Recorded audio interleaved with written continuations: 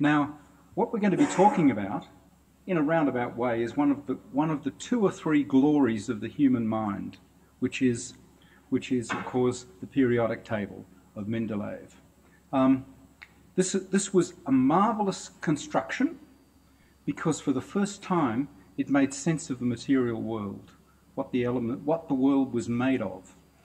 But the funny part was, after Mendeleev had sort of sorted it all out, there was a big bit in the middle which was all a bit confusing and some elements were predicted, some had been seen, sort of, some had been got at a little bit, but there was a swag of things which didn't quite fit the general ideas of metals, the general ideas of things that weren't quite metals, and this was a conundrum because these things were also rather useless, or so we thought in the 19th century. Since then, of course, we found uses for these odd elements, and we're going to hear a talk about why they're important and useful, why they have strategic importance, and most importantly of all, the strategic issues to do with the fact that they're not distributed around the world in any sort of a fair way. They seem to have been given to some countries in abundances that are quite disproportionate to where they should be found. So our speakers tonight are Eugene Goltz from the University of Texas, and he's worked for the DoD, and he works on the economics of strategic minerals. And also Professor Dudley Kingsnorth from Curtin University, who said he's worked for a long time in the mining industry and also for a long time on rare earths. So we've got true experts to give us a guided tour of this issue. So gentlemen, they're going to present in their own inimitable bib and bub way. I'll hand over to you guys, and then after we've been given the lecture, we'll open it up for Q&A. Thank you. What I'll be doing this evening is talking about rare earths, giving you an introduction to rare earths, saying what they are, giving an overview of the market. And then when I've done that, then usually we'll be talking more about the geopolitics, and as Roger said, after that we'll be having some Q&A.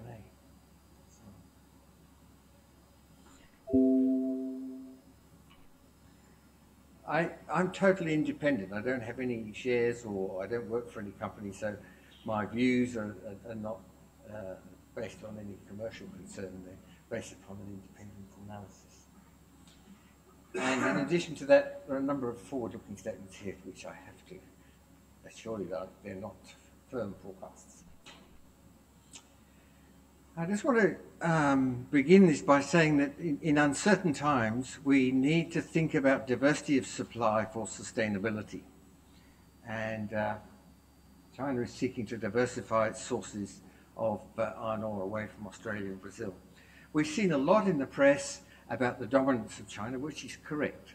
But we have to be very careful that our assessment of the rare earths industry doesn't turn into a China-bashing session. They're very good at what they do in the processing of rare earths, and they have a very important role to play. But that's no reason to criticise them unduly. So I'll talk about, with a brief introduction to rare earths, a recent history of the rare earths market, future demand and supply, China's role, and end up with a few conclusions. Those are the rare earths, and people refer to light rare earths and heavy rare earths. Now, there's nothing really magic about that. As you go from the top of the table to the bottom, the atomic weight increases, so the light ones are at the top and the heavy ones are at the bottom. As you go down the table, they get more scarce and therefore more expensive.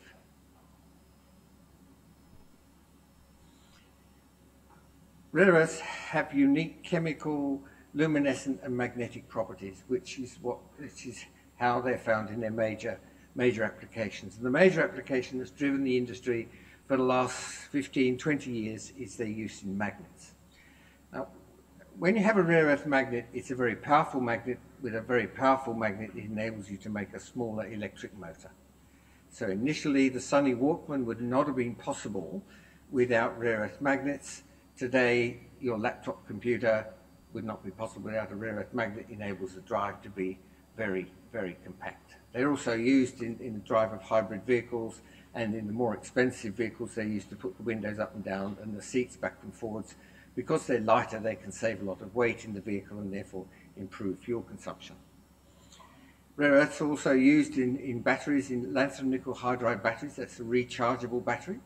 That's still the rechargeable battery of choice by Toyota for its Prius vehicle.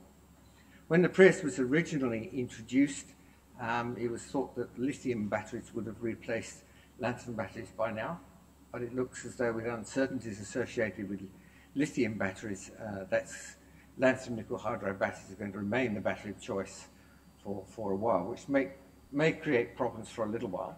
Because the other major use for lanthanum is in fluid cracking catalysts. A catalyst that enables you to improve the efficiency of the amount of petrol that you are able to extract from a barrel of oil. For luminescent properties, rare earths are used in lights. Now, in the typical fluorescent light that you see up there, a meter long contains a gram of rare earths. If you want to know, it's yttrium, europium, and terbium, largely. But it's only a gram of rare earths, but those are very expensive rare earths. They're also used in polishing powders. That's primarily cerium. It's got a unique physical and chemical reaction. When I first started in the rare earths industry 24 years ago, that was a major use of rare earths. That was cerium in polishing cathode ray tubes. Throughout the rare earths market history, technology changes can often have a bigger impact on the rare earth market than growth alone. When cathode ray tubes were replaced by flat tubes, the consumption of cerium dropped significantly. And currently we're going through a phase where LEDs are replacing fluorescent lights, compact fluorescent lights. Lumen for lumen, light power for light power. An LED uses about 10 to 20% of the phosphors that a fluorescent tube does. So we're seeing a big shift in demand for phosphors. So I like to use the hybrid vehicle as a very fine example of the use of rare earths, and you'll see that in a number of applications in there. If you're wondering what UV cut glass is, that's cerium in the glass cuts down to the transmission of UV light in the car. Now that's not because Japanese ladies want to retain a pale complexion. By putting 50 cents of cerium in the glass, you can save $2 to $3 in UV stabilizers in the plastic. So as you can see, rare earths have got a wide range of uses, and they're continuing to find new applications. Over the last few years, we've seen actually very little growth in the industry. And I'll come back to that in more detail, but primarily that's due to the global financial crisis in 2009 and the actions that China took in 2010 with respect to restricting supply and suspending shipments to Japan. It's worthy of note that in 2011, the year after China suspended shipments to Japan of rare earths in support of their dispute over the Senkaku Islands, that Japan invested $1.1 billion in replace, reduce, recycle rare earths. Now, to give you an idea of how important that was, at that time, Japan's consumption of rare earths was about $300 to $400 million a year. So in other words, they were prepared to invest 3 to 4 times as much as that to find alternatives to rare earths or better ways of using them. In actual fact, most of the money went into using them more efficiently. For example, way back then, in a typical hard disk drive, the weight of the magnet in the hard disk drive was about 30 to 40 grams. Today, that same magnet is 10 to 12 grams. So although we see that demand has not increased significantly over the last few years, rare earths are used in an increasing number of devices itself through better efficiency and in turn also better efficiency of extraction and processing. So the rare earths market today, when we talk about the rare earths market, it's always talked about in terms of rare earth oxide, REO. Total demand today is about 125,000 tons. The value of that market at rare earth oxide stage is only 2 to 4 billion, and I'll be returning to that. China is dominant, supplies about 90% and consumes about 70%. There are constraints that China has placed on the market to ensure it maintains its dominant position and continues to add value-add processing to create more jobs. In response to that dominance that China has, we have got 2 projects that are coming online at the moment. Lynas, which has a project in Australia, it's a mine and concentrator at Mount Weld near Laverton, and then the processing is in Malaysia, and a company called Molecule that has processing facility in Mountain Pass. Processing rare earths is really not like a mining operation, it's a chemical operation. And both Lynas and Molecule have experienced big problems in the construction and startup of their facilities, which has caused the stock markets great concern. There's some people who don't believe that they will exist in the medium and longer term. Personally, I do believe that they will, and probably sometime in the middle of next year they will be in a position where they'll be cash flow positive. Whether it's an acceptable return on the capital invested is another issue, but they're certainly very complicated operations to bring online and do take a long while, requiring a lot of expertise and a lot of money. In response to what happened in 2010, a lot of Western companies have put themselves forward as becoming new producers. There are about 200 projects out there at the moment. My best guess is 3, maybe 4 of them are going to be in production in 2020. A lot of opportunity, but significant risk. That's just a slide that shows demand last year, and I just draw your attention to a couple of things here. If you look under the USA, that figure there, use in catalysts, that's because the 3 US companies dominate the production of FCC catalysts, so that's why that consumption is very high, and the US is a major supporter of Molecule, and Lynas being non-Chinese for the supply of that. China is the major producer of magnets, produces most of the rare earth oxides, but it produces about 80 to 85% of the world's rare earth magnets. And if anybody's got any questions, we can talk about that later. When we look at supply and demand, and the first table I put up talked about different applications, we look at the growth in each sector. When I forecast future demand and supply, I look at each sector and forecast a growth rate in each, and within that there might be some subsectors upon which that's based. Now, I don't propose to go through that table in any great detail. If people want to copy my presentation, they can have one if they email me, and I'll send it to them in a PDF format. What I said earlier, magnets is dominant growth area, very important area. Phosphors used to be a very big area, used to constitute about 7% by volume and about 30–35% by value. Today, it's probably only about 4 or 5% by volume and only about 20–25% by value. Whereas the magnet sector today constitutes about 25% by volume and about 50% by value. That's just a summary of how we see it over the last few years.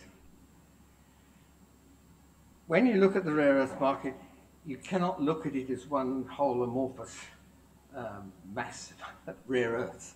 There are 17 rare earths, and when the rare earths industry meets at the major conferences every year, the major issue is the issue of balance.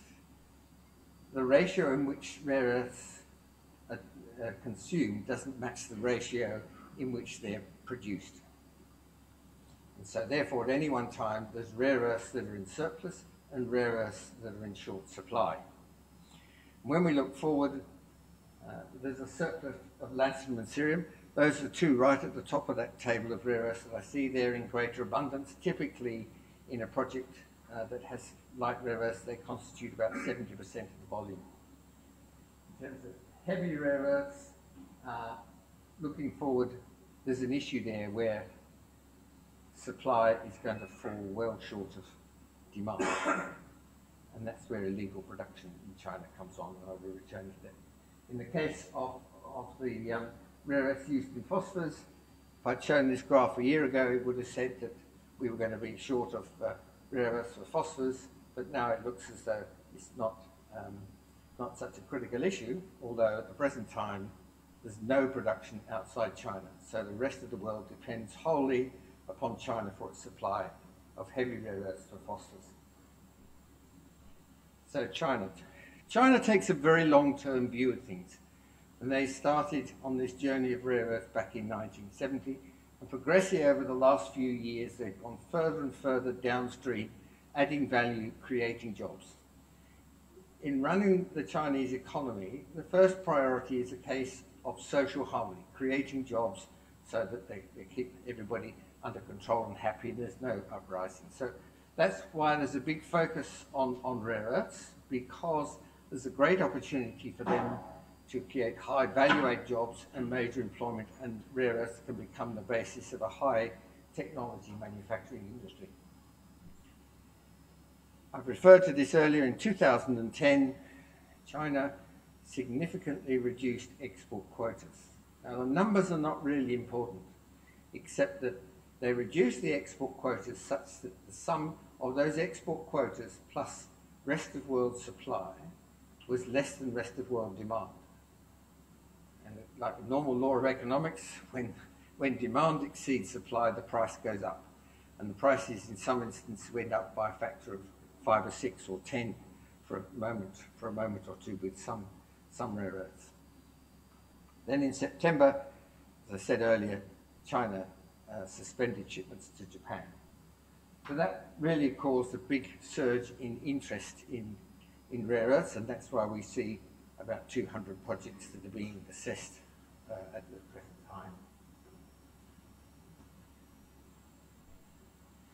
So how does China control the rare earths? It has production quotas in place, but unfortunately those production quotas don't produce enough rare earths to meet demand. They're trying to eliminate illegal production, but that's not successful because in the case of magnets, demand exceeds supply. There have been many tales in the past about their poor environmental management. The government is making efforts to improve that, but it is taking time, will take a while before they meet international standards. Earlier this year, there was a decision by the WTO that these practices that they had in place, export taxes, export quotas, to persuade people to persuade overseas companies to locate their manufacturing facilities utilizing rare earths in China, were illegal according to the rules of the WTO. So the WTO said those practices are not allowed under the rules of the WTO. China appealed and the decision was confirmed. At the present time, China is negotiating with Japan, the EU and the USA, who brought that action under the WTO, as to how they're going to, what measures they're going to put in place or withdraw to make sure they abide by the rules of the WTO. The expectation is the export quotas will disappear, the export taxes will be faded out over a period of time, and there'll be a number of other changes. This illegal mining, until a couple of months ago, I thought was probably 15 or 20,000 tons. A couple of months ago, I was at a conference in China, and Dr. Chen, who's secretary of the China Rare Earth Society, and he's also deputy chief executive of the China Rare Earth Industry Association, the person who knows the rare earth industry and is respected. That's the slide that he put up. In summary, according to the 5-year plan in China and according to the production figures, last year they produced about 21,000 tons of neodymium and praseodymium, which are used in rare earth magnets. But in order to produce the 36,000 tons of magnets, in actual fact the consumption of neodymium and praseodymium that went into production of magnets and other applications of neodymium and praseodymium was 36,000 tons. In other words, there was a shortfall of 15,000 tons. So China, or the world as a whole, is relying upon illegal mining and production in China for 40% of China's rare earth magnets, or about 30–35% of the global or world demand for rare earth magnets. And this is a matter of great concern because it makes it very difficult for people to plan long term if they know that a major component, a major part of their manufacturing process is based upon illegal production. That's the slide. So what China is also doing, it's not only going downstream, it's vertically integrating. What it's doing, it's selected 6 major state-owned enterprises to be the vanguard of the industry and carry it forward. This enables China to have greater control over production and prices. Now, it's a different scale, but in China we have 6 state-owned enterprises who control about 90% of the production of the world's rare earths. OPEC, which is a loose association of 12 countries, controls about 40% of the world's production of oil. It's a very different scale. As a colleague of mine at Curtin University says, China and rare earths is like OPEC on steroids. So it's a pretty powerful tool that they have to control production. So as I said, China is progressively moving downstream the rare earth supply chain to create jobs and a high technology manufacturing industry in the interest of social harmony. And this is what pictorially one could see happening, is that there's more and more jobs shifting to China as they progressively go downstream, persuade manufacturing companies to relocate their manufacturing facilities in China where they have ready access to rare earths at a lower price because they're exempt from the export taxes. This is real. I was in Europe last week. This is of real concern to Europe because what they see is that jobs are being lost from Europe to China. China is making the most of its rich abundance of rare earths for its own economy. So for the rest of the world, this is a real issue in that China can become very dominant in the manufacturing sector, and what we need to do is to look to diversifying our sources of rare earths to ensure that we retain a fair portion of manufacturing industry outside China. And with that, I'll hand over to you, Jack. I'll do my best to follow on to Douglas' introduction to the rare earths industry. So we tried to coordinate a little before. Hopefully we won't have left gaps. So normally I would also present a little bit of an overview about the rare earths industry, and I sort of figured Douglas covered that, and I'm hoping to build on what he had to say to talk about my own views of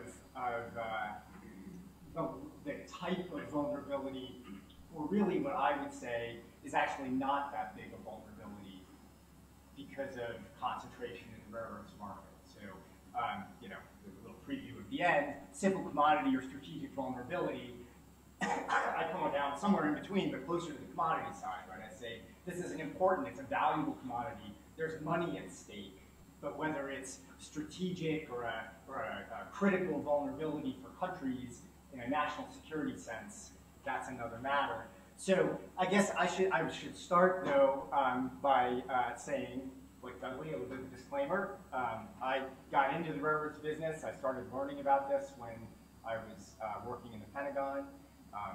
Prior to that, I had a background in economics and national security, which is kind of what I do for a living as a professor. But so I ramped up my knowledge, but I was one of a whole bunch of people working on this issue in the Pentagon. I'm not responsible personally for all the major policy decisions, any of the major policy decisions. I was part of the process.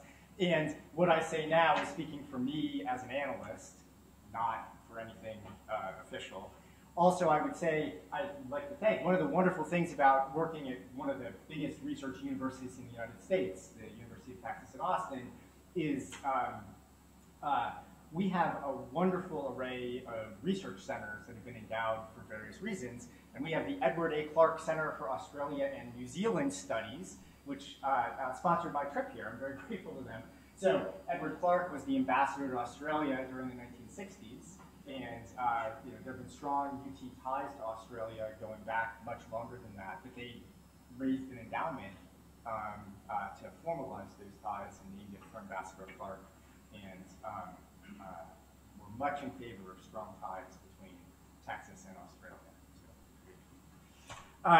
So what I'm going to talk about today mostly is about whether there's any geopolitical leverage in the rare earths industry. So whether you can gain political advantage by manipulating the rare earths market, by saying, well, I'm not going to sell as much, I'm not going to sell to you, only to you, somehow by having a government intervene in the market, generally on the supply side, to gain important, to coerce other countries, to gain important political leverage. There are other things that might lead you to think there could be a geopolitics of rare earths, the way we talk about geopolitics of oil. People have questions about other issues, other international political issues that pertain to rare earths. I'm happy to talk about those, but in a short presentation, this is what I'm going to focus on, just for a few slides and a few comments. And so I thought I would start, the way I was going to work through this in just a couple of slides, I'm going to talk about, in principle, what would make an industry or a commodity a source of geopolitical leverage, a source of political influence. And then for a couple of slides, I'll talk about what made people think in 2010 especially, at the peak of the crisis when China allegedly embargoed exports to Japan. I'm just going to point to Dudley and say he said they really did it, and we're going to go with that. And at that peak, there was a frenzy of fear about how much influence one could gain from rare earths. And then the market changed, as Dudley talked about some, and I'm going to talk about how those changes might have affected political leverage and kind of conclude with what that tells us about the potential, both for rare earths and in general, to gain political leverage by manipulating markets. So I think in the ideal industry, these would be the characteristics that would, there might be some others, there might be wrinkles in particular industries, but in general, if you were looking for an industry that you could use as a sender of a geopolitical message to influence a particular target, what would you want? Well, you would want to control all the supply, right? So if you controlled 100% of the supply, that's the best, because then nobody else could, you don't have to get anybody else's cooperation, right? OPEC, a dozen countries, a handful, and we're the core of OPEC that really matter. If they want to do something, they all have to agree. They have to negotiate and all decide they want to do this jointly. But the more concentrated, the fewer people you have to get on your side if you want to manipulate the market. The center controlling all supply helps get leverage.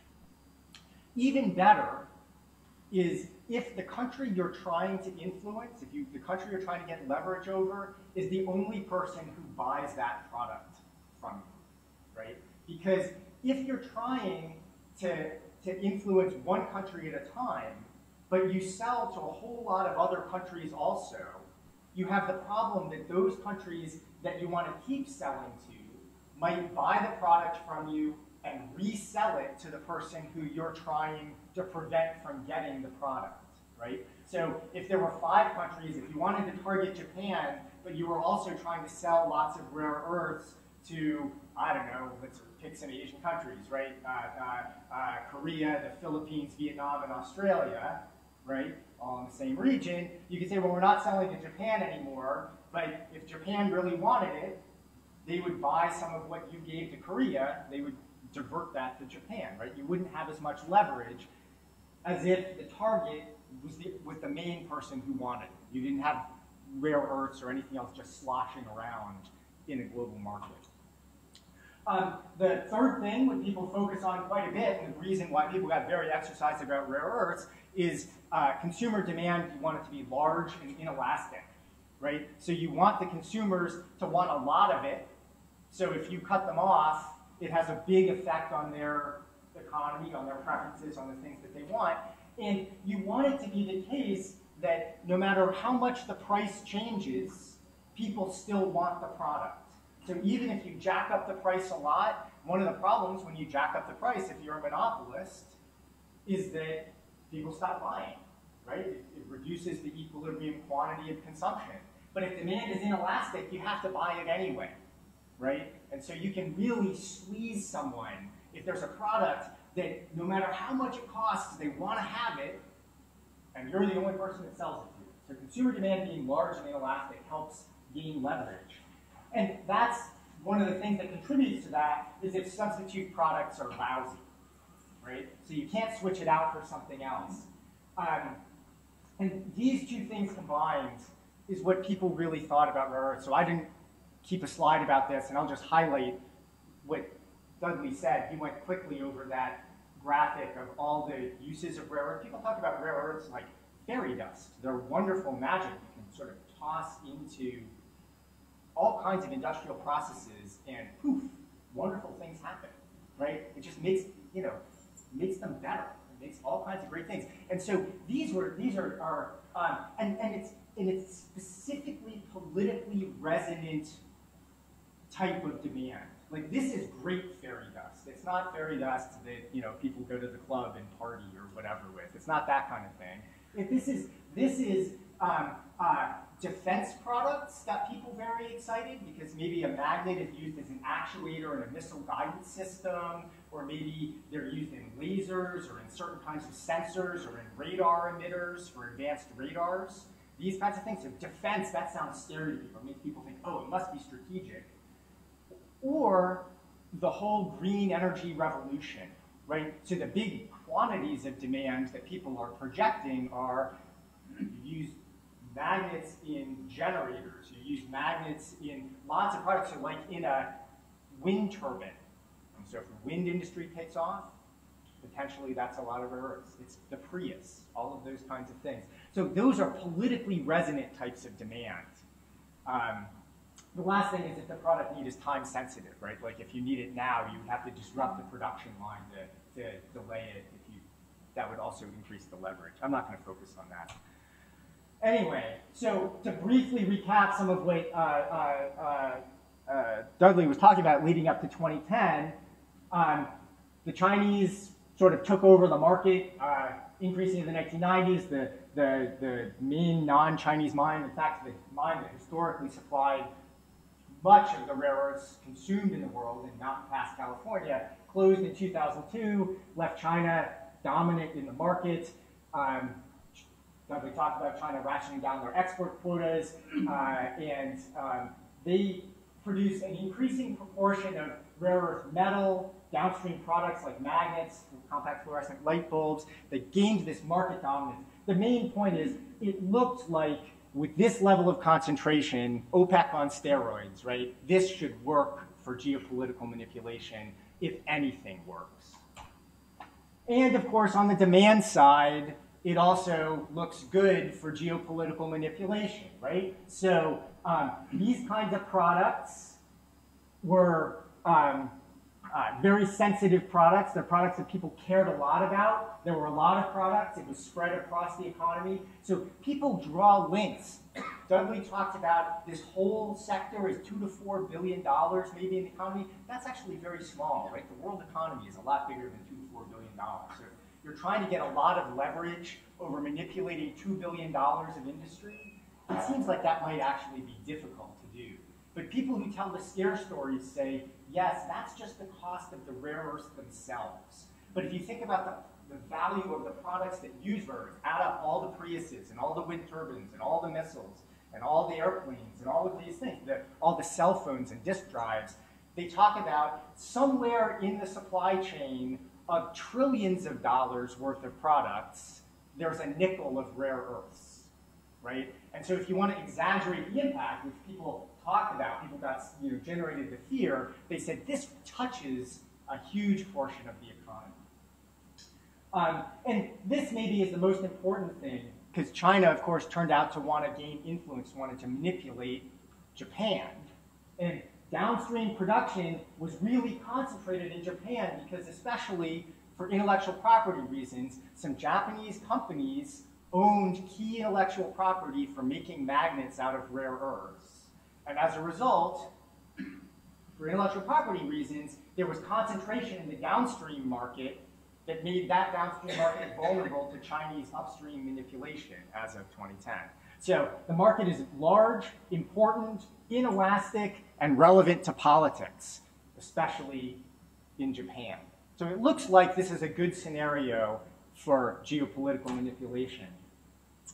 But the truth is, it was only for an instant. It was fleeting. So you can't, so sometimes everything aligns just right, and you have a second where you might get leverage. But then, poof, Kaiser Soze vanishes, right? The leverage goes away. I don't know, you guys may not remember the movie The Usual Suspects, but there was just a second when there was a moment of leverage. But private investors, this is the interesting thing. People saw long before the crisis that there was an opportunity because they understood that people downstream who were buying rare earths products were going to be nervous about a Chinese monopoly. And it didn't take just governments to understand that, right? So it wasn't waiting for government policy to say, oh my gosh, here's a crisis, here's a bunch of money to fix it. Private investors started in the early 2000s, right? Linus was starting up in 2002, you know, when they really started investing. In fact, even before that, Dudley knows this history very well. People business sees the market concentration and reacts because they view that as an opportunity to enter the market and make money through competition. So the significant non-Chinese supply was already coming online. It was already scheduled. The investment was already being made when China had its peak influence in 2010. And by 2013, it was online. There was actual production. Now, it's not in every element. We can talk about the details. There is actually production in every element. It's just different amounts in different elements, right? And maybe there's some amount of Chinese leverage left. But think about it this way. The whole rare earths industry was only $2 to $4 billion.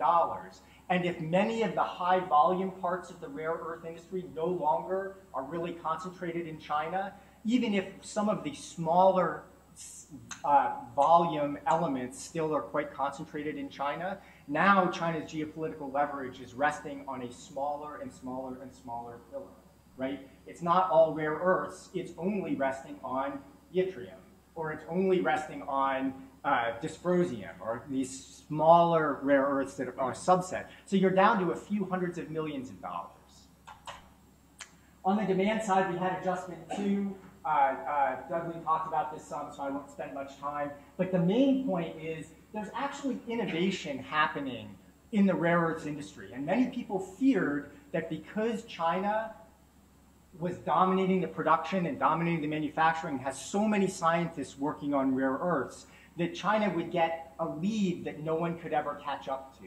And that really hasn't proven to be the case. In the past 5 years, there have been quite significant innovations in the rare earth industry in all phases. Kind of new techniques used in mining and separation, ultimately in recycling as a new source of demand, and especially in magnet production that demands less rare earths for equivalent magnetic capabilities, right?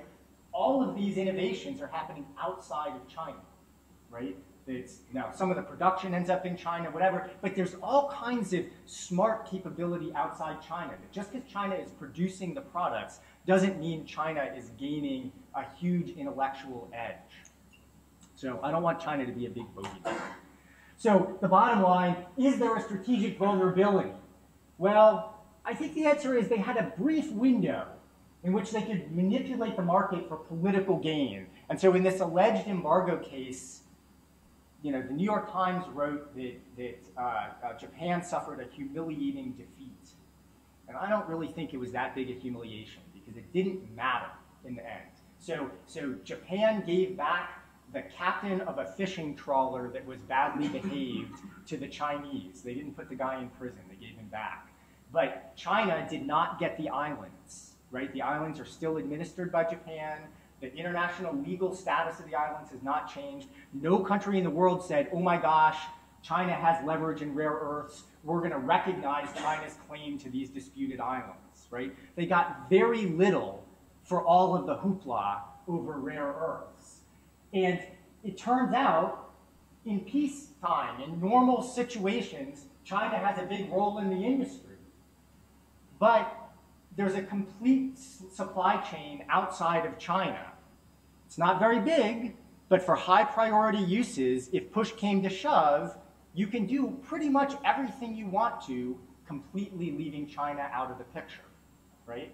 And the question is, so in peacetime, when China's offering things cheaply, you buy from China. But if China wanted to mess around, do you have alternatives? And the answer is yes, right? So I would say rare earths are a valuable commodity. I think the market's growing. I think it's a very exciting product. It's very salient products. I think there's money to be made in this market. I think many investors are going to lose their shirt because there are 200 companies running around and not that much room for that many companies in the market. But somebody, not sure exactly who, I have some ideas, but I'm not going to forecast. I'm not a crystal ball guy, right? Neither is Dudley, he says. But somebody's going to make a lot of money, right? But that's different from strategic. And so I'll just leave you with this. I wish there was a better cover, but on Monday, I had a report published by the Council on Foreign Relations in the United States, you can find on this at this website, that talks about some of these strategic issues. It goes into some more detail. Anyway, if you're interested, I hope you'll look up the Council paper, and we're happy to talk more and answer some questions. So thank you. George Brennan from the Security College. I thought I might invite you to expand a little on how you're thinking about national security.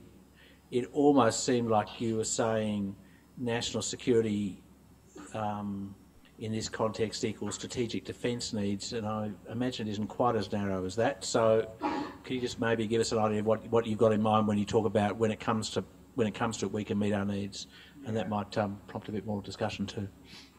Sure. So defining national security, not easy, right? Somewhere in the mix, there probably are 30 seconds will do. There probably are prosperity concerns somewhere in the mix, right? So if somebody can bring your economy to its knees in the short term, you want to prevent that as a protection of, against threats to national security. The truth in rare earths is there's a whole range of essentialness in the consumption of the products, right? So you can go online if you want, go to Amazon. I assume it's true in Australia, not just in the United States. And you can order yourself some rare earth magnets that are a toy for your desk, like an executive toy, little balls of rare earth you can jump on and snap together. They're really cool. We don't really need those, right? They're kind of cool, but or fancy headphones. Dr. Dre's company, Beats Inc., uses a fair amount of rare earths in their Bud headphones. That's not national security. I mean, it's nice. Like, don't get me wrong, I have nice headphones. I just flew across the Pacific, and I was glad. But you can get rid of a whole lot of the important demand if there's a price spike or a problem or someone manipulating it, and it's clearly not a national security threat, it's an annoyance, right? Now, it's not just defense needs that might be noticed by politicians to the point where they would think it's national security, right? But if you're trying to think of an interruption in the market, a disruption in the market that's big enough to qualify as national security, it's got to be pretty big. So defense needs in the United States vary, for example, element by element, but generally they're less than 10% of total consumption, right? And there's just enough rare earths sloshing around that even moving beyond defense to other things you might think of as critical needs, you can satisfy that with stuff that's sloshing around and with on-the-fly innovation, those kinds of things. Liz Bolton from the Fenner School, which is the environmental area of ANU. I was just wondering if you had any comments about the environmental impacts of mining rare earth minerals and if that presented any problems for China. You know, you hear about these environmental riots and things, and I'm not exactly sure where these are located within China, and if that has any importance at all. Thanks. It has a big impact in China, and they recognise that. But the rare earths are so important to them that the pace at which they're enforcing that better environmental standards is very slow. Particularly now we realise that illegal mining is such a large portion. I think original equipment manufacturers will put more pressure on China to reduce the amount of illegal mining that's taking place.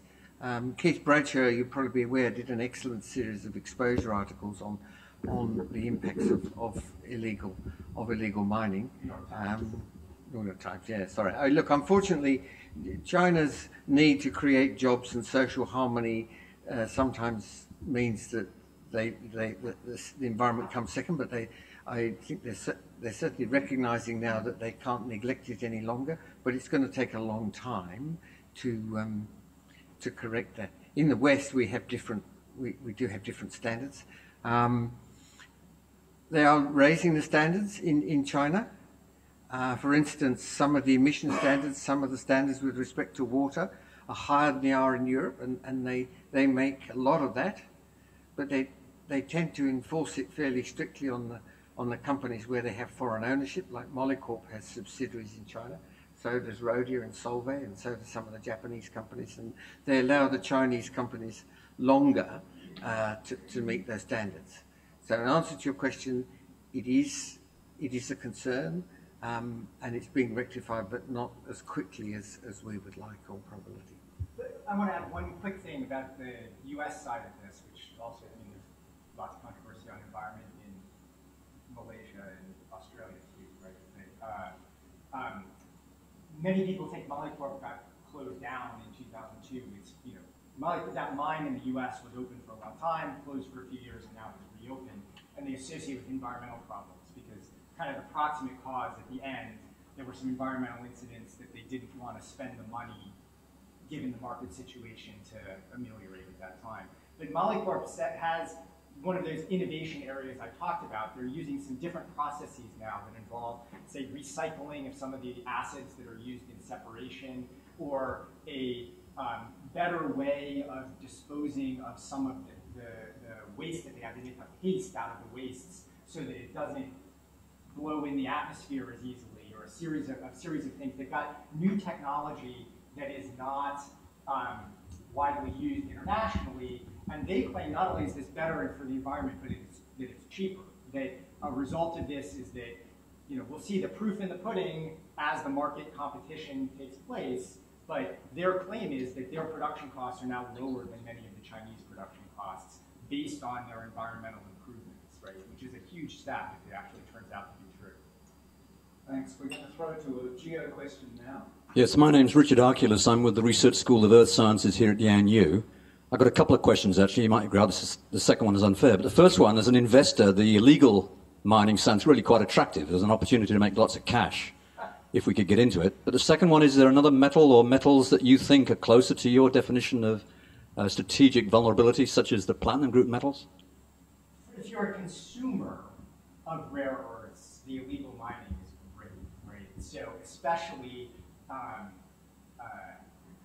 the parts of China, I don't know if Dudley would want to say this or not, so you know, maybe he'll want to chime in, or maybe he'll want to run away from this, but the parts of China where they have the biggest difficulty in enforcing the rules are in southern China. It's the most mobbed up part of their rare earths business, and that's the part of their rare earth business that produces the things that we think are scarcer and we're more worried about. So the southern Chinese are where they produce the heavies, and so the fact that the government can't control the illegal mining of precisely the things that they might be able to get leverage out of if they could control it suggests that the consumers, now nobody wants to rely on illegal mining, as Dudley was saying, because you don't know if that's reliable supply. Like, what if they did successfully crack down on organized crime?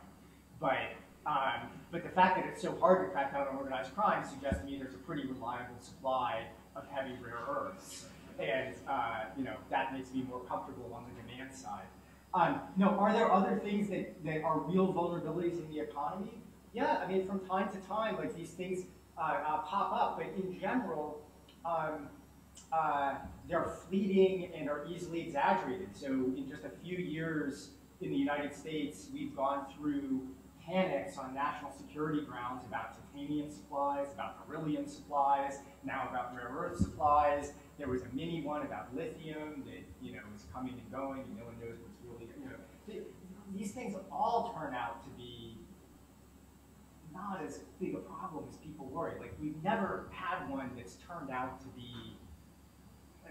Never is a long time, so don't hit that. I tend to exaggerate a little bit when I speak, but the answer is I'm not freaked out, right? That's and if you find specifics, there are policy tools that you have available, but you should hesitate to use them because I really do believe that not just government is looking for this, but business is looking for opportunities. Like, when there is concentration in the market, somebody thinks I can make a lot of money here, and that the problem goes away.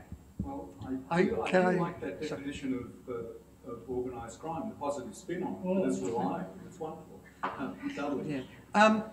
As a result of what happened with rare earths, there's been a big change in procurement procedures in many of these industries. If you simplify it and you say there's 9 steps between the mine and the showroom, prior to 2010, people only dealt with somebody 2 steps down the supply chain. Now, once people realised, I mean, people in BMW didn't really know quite what rare earths were. They sort of did, but somebody bowls into their office and says, well, as a result of what's happened in China, the price of the motors that puts the windows up and down and the seats backwards and forward is going to double next year, and we're not sure whether there's going to be enough in 2 or 3 years' time. There was a radical change in procurement procedures, and now in the larger companies, whenever there's a new product comes out, people look at the whole of the supply chain. It was very interesting. In 2012, I went to Europe on a visit, and in 3 major companies, they changed their procurement director, vice president, whatever you thought they were, and the person in charge was somebody, in each case, was somebody who come from research, who understood the total supply chain, what happened at the front in terms of mining right the way through.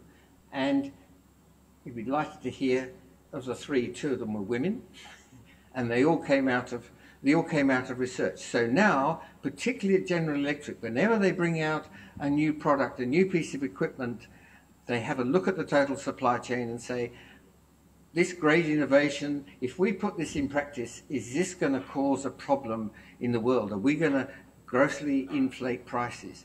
And it is something that's now very much part and parcel of development of a new product. So I'm afraid to be a procurement director, you no longer have to be a smart-ass lawyer who can negotiate a good contract. You've got to understand the supply chain and negotiate with everybody along the supply chain to make sure that your process is the most efficient.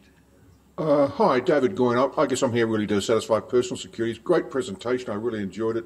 And very good economics, I think.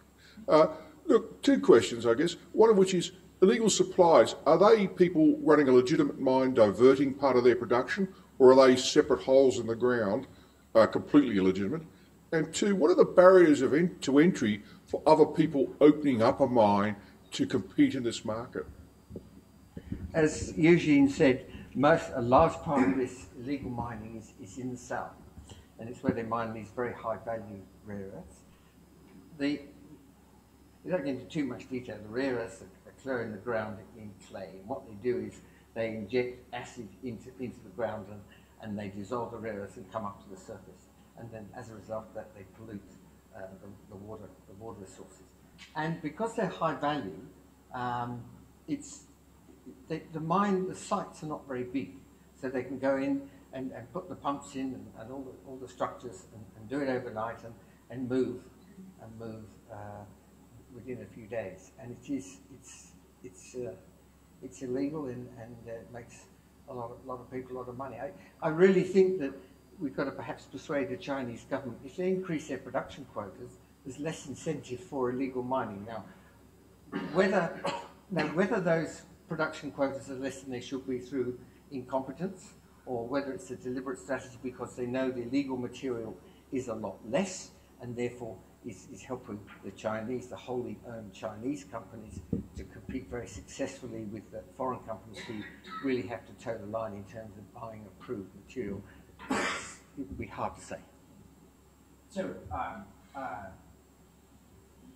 barriers to entry to enter a new mine around the world, again, certainly tons about this, didn't focus on that in the answer, but all of these 200 people with projects they're dreaming of bringing to fruition, they all have a story about how they have a real prospect, right? I mean, there are lots of places around the world where rare earths, the cliche that's in the newspapers all the time now is rare earths aren't really rare, right? I mean, they're sort of everywhere. You go outside and you dig for a while, maybe you'll find in a non-commercial concentration, right? But to start up from scratch, to get all the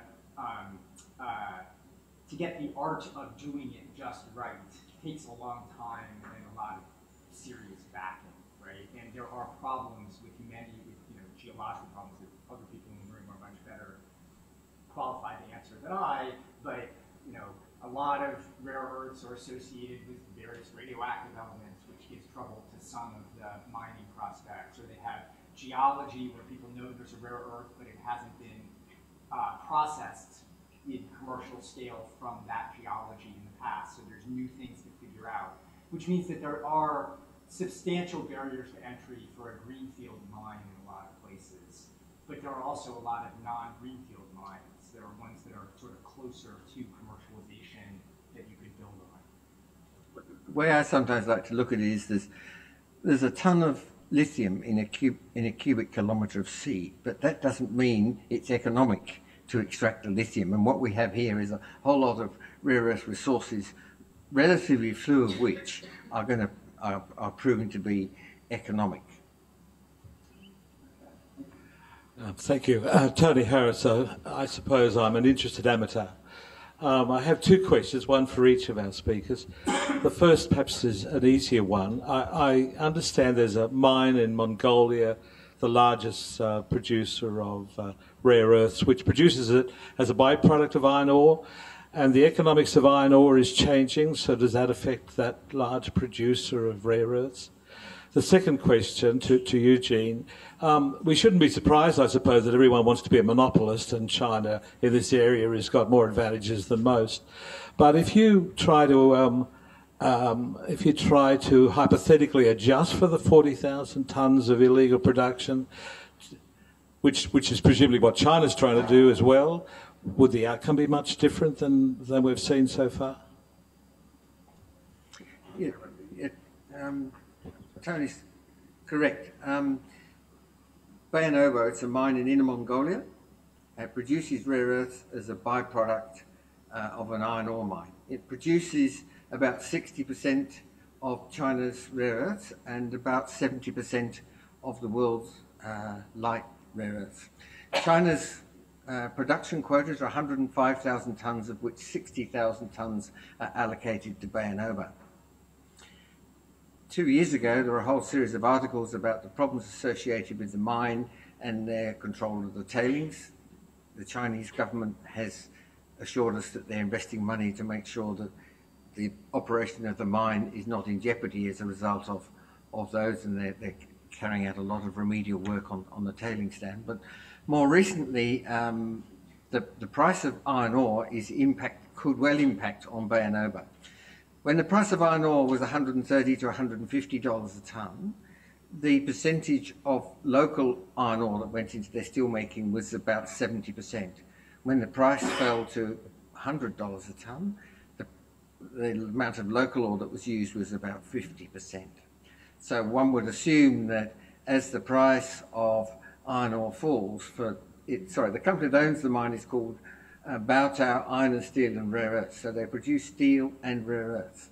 So as the price of iron ore falls, for their competitors, they have to compete. So most of the Chinese steelmakers are tending to use more and more foreign material.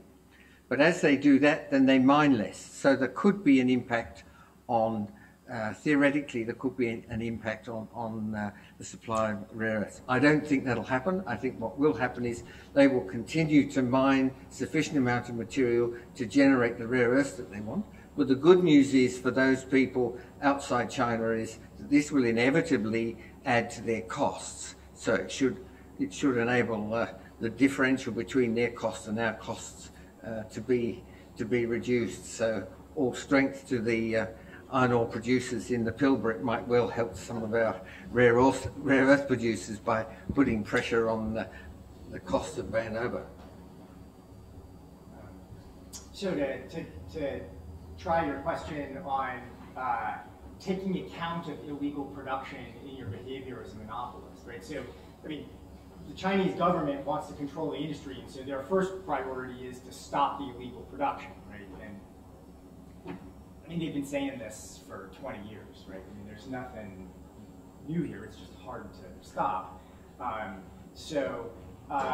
Yeah, I mean, in principle, what a monopolist would do in kind of an economics model would be to say, at whatever price I'm setting, I need to take account of the competitive fringe, let them peel that off in the market and say, now how much demand is left for me as residual demand as a monopolist, and then I'll set my production accordingly, right? So there's the fact that there is a competitive fringe doesn't stop you from gaining market leverage, from gaining rents, but it probably does stop you from getting geopolitical leverage in terms of the ability to do a complete cutoff, to bring someone to their knees, or to threaten to be able to do that, to make them cave in on something that matters to them, right? So, you know, if you imagine the kind of scare stories that people told in the US press at the time, you know, in 2010, 2011, they were talking about, well, if the US is in a conflict situation with China in the future, not that we would ever think that could happen because we like China,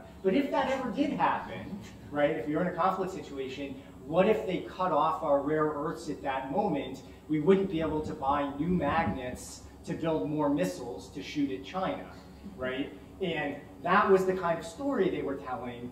And the first thing to point out is we already have a lot of missiles to shoot at China, and those missiles wouldn't stop working just because we couldn't buy rare earths at that point, right? But also, the amount that we would be buying for new missiles to shoot at China is not, you know, it's not enough to overwhelm the other sources of demand. So again, it's not getting you in a national security sense. It's maybe getting you, China gets to earn extra money, and as consumers, we resent paying the extra money if they manage to take account of illegal production.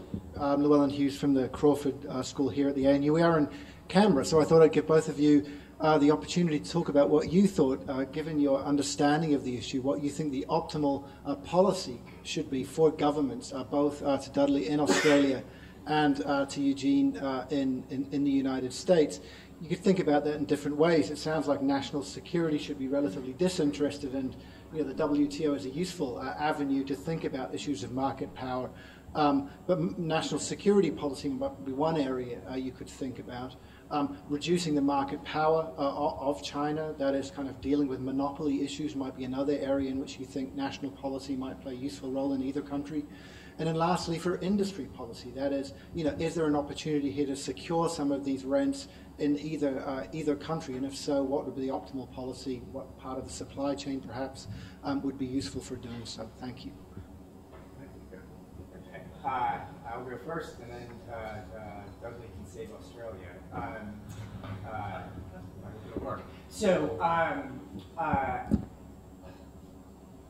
So the traditional thing the United States does when they get in a panic about any product, really, is have the government initiate a program to buy a bunch of stuff. Right? So we're worried about alternative energy. The government says, let's give a huge tax credit to people who install solar panels this month. And the electric generating companies create giant solar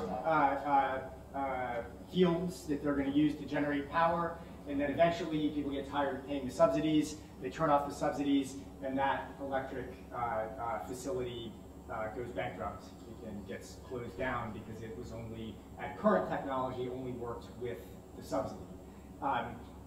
In rare earths, we managed not to do that. Like, our instant response was not, the price is really high, let's buy ourselves a big stockpile of rare earths now that the price is high.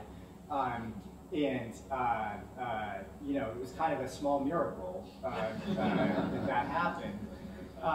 But what we did instead, which makes more sense, like, so in terms of a reasonable policy, is we did spread around a relatively significant increase of money for R&D in the rare earths business, for new production technologies to make it cheaper, for new uses that used less rare earths, you know, a spread of kind of the things that government, in a fairly simple understanding of you know, the government's advantages and disadvantages of spending money in an area where you could easily tell a quite reasonable story about a market failure that justifies good government spending, would be at the front end of the R&D process. And that's, you know, I think a very reasonable thing to do in areas where you identify critical materials shortfalls. So, like, when people say, well, you should have a policy to expand production capacity, which the United States has actually done in some of the other metals crises we've had, usually that means government subsidizing expanding production capacity with current technology, which would have already existed if it was good, you know, competitive technology. So it's a money-losing proposition to subsidize that. Better to subsidize developing the new technology for the future. Think about the future, not the present.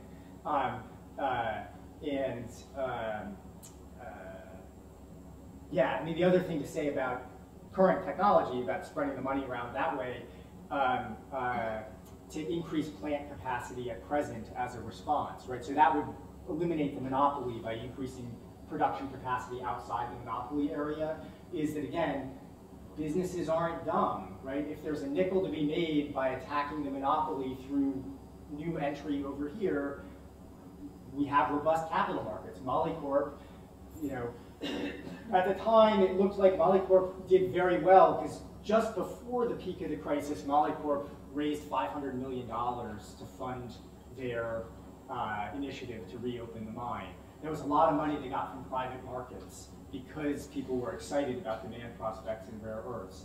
It turned out, just a little bit later, the price skyrocketed, and then Molycorp felt bad because they said if we just waited until October instead of August, we could have gotten $1 billion.